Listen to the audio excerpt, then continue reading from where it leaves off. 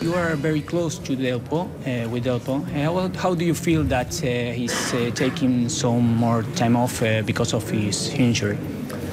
It's not nice to see. You don't want anybody to be hurt and not feeling good, you know. And he's been very important in tennis, you know, especially for the Argentines, you know. For them to see him injured again, for him to feel injured, being injured, it's just it's a terrible thing.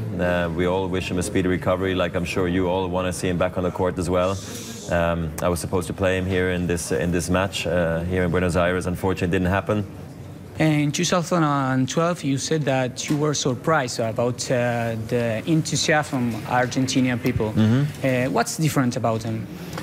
Well, I mean, honestly, I didn't know what to expect. I mean, you know, the football crowds here in Argentina, you know, the singing and the passion they show for that. But is tennis the same? I've seen, you know, some situations in Davis Cup when they support their own player. Okay, but I'm from Switzerland. I'm not from Argentina. So what can you expect? You don't know. So you hope it's going to be good.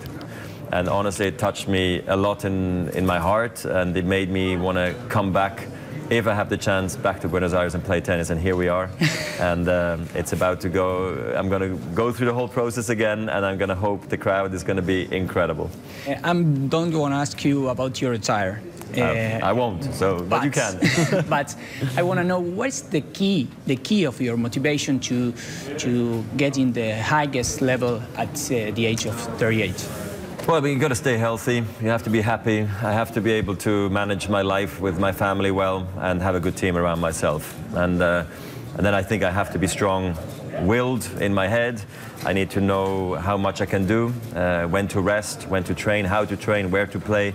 There's a lot of things that go into the organization set, but never forget what is the priority. We know the Federer, the legend, Federer, the great player, the incredible player, but what are you worried about? What's your fears? What make you feel bad?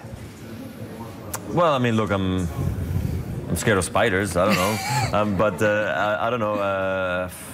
Of course, I think when my kids are not well or sick, or my wife's, you know, maybe tired, and I feel like, you know, there is frustration for us with the situation of our children, that we feel like we're trying to do the best we can, but somehow the kids are not happy. You know, I think that as a parent is always very challenging. Of course, when you lose big matches, it's such a pity after all the hard work you've put in. But you know that that's part of the game. Like, you know, it's also the part of the game that the children are not every day, you know, happy. So we signed up for it, and we're happy with everything that's going on in our life. I have 5 quick questions that I would like you to answer in fast, like you do in the court. Okay. Well, a rival? My rival? Nadal and Djokovic. An athlete that you admire? Not tennis. Not tennis, probably I did Michael Jordan. A lesson or a word that you live by? It's nice to be important, but it's more important to be nice. And what are your thoughts before you go to bed? I'm tired. Or I wish I didn't have to go to bed, you know, because I still would like to stay up, but I have to go to bed because I have the match the next day. So it's always this feeling in between. And the last one, what's harder, winning 20 Grand Slams or rising 2 sets of twins? Both the same. Both are equally difficult. I don't know. I mean, yeah, 4 kids are extremely challenging. The 20 Grand Slams are just, you can't plan for something like this, you know. So it's, yeah, very similar, I guess, yeah.